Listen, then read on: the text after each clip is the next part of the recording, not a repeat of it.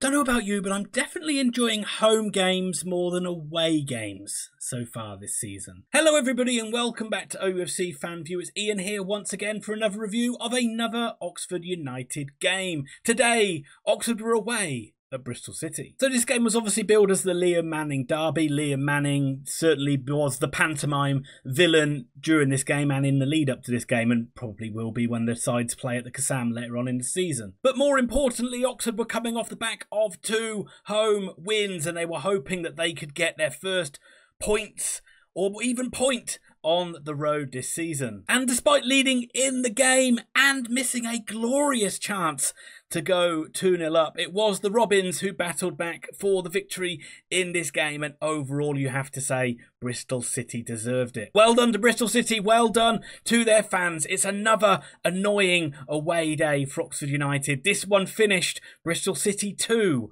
Oxford United 1. And we'll do what we normally do on these videos. I'll go over the team news, I'll go over the game, and I'll give my final thoughts for both sides at the end of the video. You can jump to any point of the video if you like. If you just want to see my final thoughts, that's absolutely fine. Just use the timestamps down below. But if you do that, the very least you can do is hit like on this video, because that helps me out a ton. And if you do like the content, including my new predictions videos, yeah, got this one wrong. It's another bad week for me.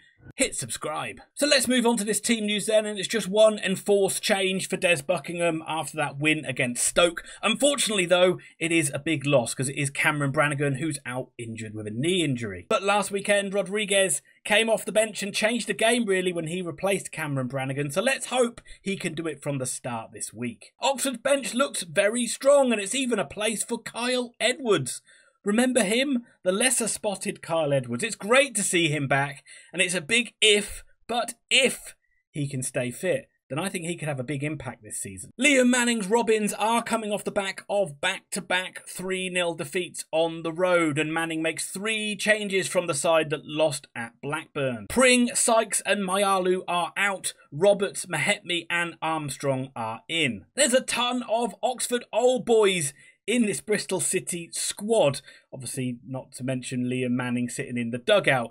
But most of them are not featuring. The Robs, Dickey and Atkinson are both out injured. Mark Sykes is on the bench, as I already mentioned, alongside Marcus McGuane, who makes his place on the bench. But there is one starter, and that is Luke McNally, who starts in defence. So let's move on to the game then. And in this first half, although it did start quite cagey, it didn't take long really for Bristol City to get into their stride and to start moving the ball around with pace and starting creating chances. A number of fine sweeping moves had Oxford on the back foot. Mahetmi was the first. He got into space, cutting side, and it was straight at Jamie Cumming. But then just 2 minutes later, it was a glorious chance for Bristol City to take the lead. It was Sinclair Armstrong headed wide, glanced his header wide. He really should have scored. But it was an excellent ball in after another fluent move, and it was Roberts who got the ball into Armstrong. A real let-off for Oxford United, and City just kept playing their way through Oxford, really carving them open. Twine this time playing an excellent ball on 19 minutes into Mahetmi, who once again is in behind Oxford United, but he drills it once again straight at Cumming. And it seemed like it was going to be Mahetmi versus Cumming through this first half, because just 5 minutes later he had another chance, and Cumming yet again making a pretty routine save. The Yellows, or in this case the Whites, had barely had a kick, but on 29 minutes we take the lead. And I could not believe it. It was completely against the run of play, and I can't stress that enough. But Oxford did take the lead. Bristol City switched off from a free kick. Dembele ran forward to about the D, played the ball through to Rodrigues. I think it was actually via deflection off Luke McNally, but Rodrigues was in on goal, finished it very nicely. Thank you very much. We didn't deserve to be in the lead. We don't care, we'll bloody take it.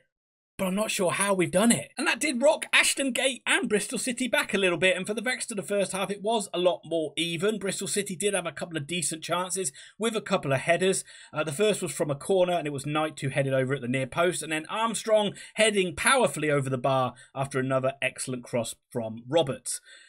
But Oxford still had Dembele, and Siriki Dembele was proving to be the one shining light for Oxford United in this half. Whenever he got the ball, he looked extremely lively, running, beating players, driving at this Bristol City backline. He got about 25 yards out, middle of the goal really, and he's driven a shot. It's a wonderful strike. O'Leary was beaten, but it rattled against the crossbar. It might have even hit the sort of joining of the post and crossbar and went wide. Oxford, again, third game in a row, we have to make a substitution due to injury in the first half, and it was Josh McEachran who was struggling, and Will Vaulks had to come on and replace him. But Oxford did get through to half-time at 1-0. Not sure how we are leading this game, because Bristol City have been very dominant and they created some superb chances, particularly before Oxford went 1-0 up. Oxford have been struggling against the movement and the pace, particularly of Twine through the middle, and then Mahetmi and Roberts who are running off him on the wings. Sinclair Armstrong looking a real handful up front as well, causing Brown and Moore a lot of problems. But for Oxford, Dembele really has been immense. He set Rodrigues up for the goal and he looked dangerous whenever he was on the ball, really. Yeah, we're winning 1-0. Somehow, we're winning 1-0. Is it going to stay that way? Join me for the second half.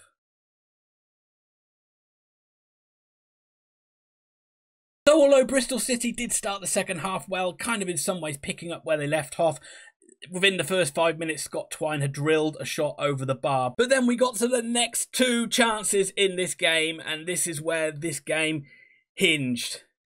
Really, really can't stress that enough. A fantastic break by Oxford United on 55 minutes, and it was Goodrum who freed Rodrigues on the overlap. Rodrigues sliding a fantastic ball across the 6-yard box. Sparky was there, Mark Harris was there, but somehow all he could do was turn the ball wide. It seemed like it was going to be a certain goal. Oxford should have been 2-0 up, and just a couple of minutes later, Bristol City made them pay. That miss proving crucial because Bristol City go up the other end. Knight's ball into the box, and Armstrong converting from about 7 or 8 yards. It was a low cross in, and Armstrong, powerful enough shot, and it went through Jamie Cumming, and Bristol City were back to 1-1 when Oxford could have had and should have gone 2-0 up. As you can imagine, the Ashton Gate crowd was roaring their side on, and the Bristol City players had their tails up, and the pressing and the counter-pressing was very impressive, and they were swarming all over Oxford United. Oxford doing well to just kind of keep them at bay. Bristol City probably guilty of that final ball or that final shot just not being good enough. Scott Twine had a good chance from a free kick after Elliot Moore bundled him over, but it was probably too close to the goal. It was in the centre of the goal, in the D, and he bent it harmlessly over the bar. But you sensed the goal was coming. You sensed that Bristol City would continue to get chances, and they were probably going to tuck one away. And on 75 minutes, Bristol City got their goal, and it was via the penalty spot. Hirakawa, who came on as a half-time sub, and he looked very lively as well. Cutting in field, a lovely ball into the area for Roberts. Roberts cut back. Harris pulled him down or tripped him, dragged him down, whatever you want. It looked a penalty to me. Referee gave the penalty. Nakki Wells had just come on the pitch, really, but he powered home the penalty. And Bristol City were in the lead. And for the final 15-20 minutes, Buckingham had to make changes. We saw Kyle Edwards come on. We saw Malcolm Abue come on. Dane Scarlett was already on the pitches, already in this game. And Oxford did try to get back into this game, but as much as they tried, Bristol City still looked dangerous and looked likely of getting a third goal. And whilst Oxford had a little bit more pressure, there was nothing really sustained, and there was no real clear-cut chances to speak of. And it's another game away from home. We lose by the odd goal, but I have to say it's another game where we didn't really deserve to get anything out of it. So again, well done to Bristol City.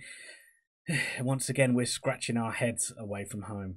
And that brings me on to my final thoughts, and I'll start with the home side in Bristol City. Very important win for you, Bristol City fans.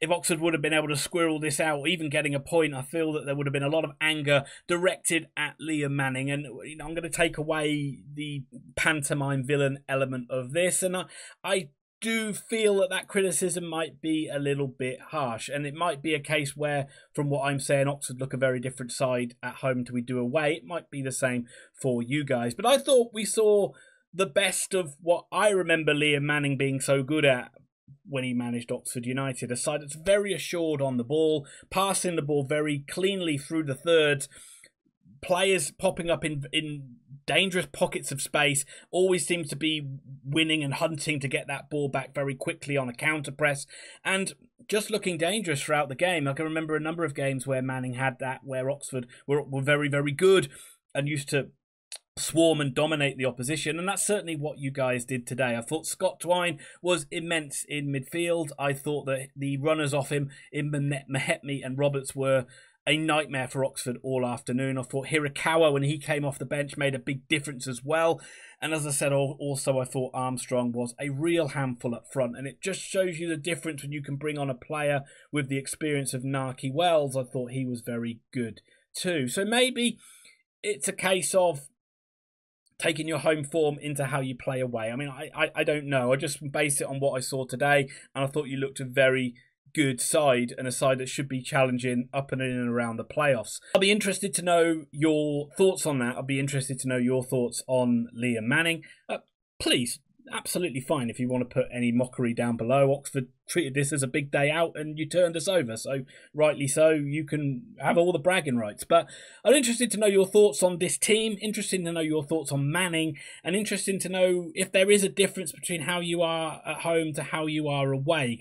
I'm certainly seeing that from Oxford United. But all in all, good luck for the rest of the season. You know it's going to be another pantomime villain game when you come back to the Kassam. And yeah, we'll see how it goes when that game arrives. And that brings me on to Oxford United. And yeah, and I'm scratching my head about this one, really, because, yeah, I would say Bristol City are a good side, no doubt about it. And but I just don't think we played very well today. I thought we were under the pump early on. I thought we were struggling and scrambling to try and thwart Bristol City when they seemed to just cut through us with ease with their passing.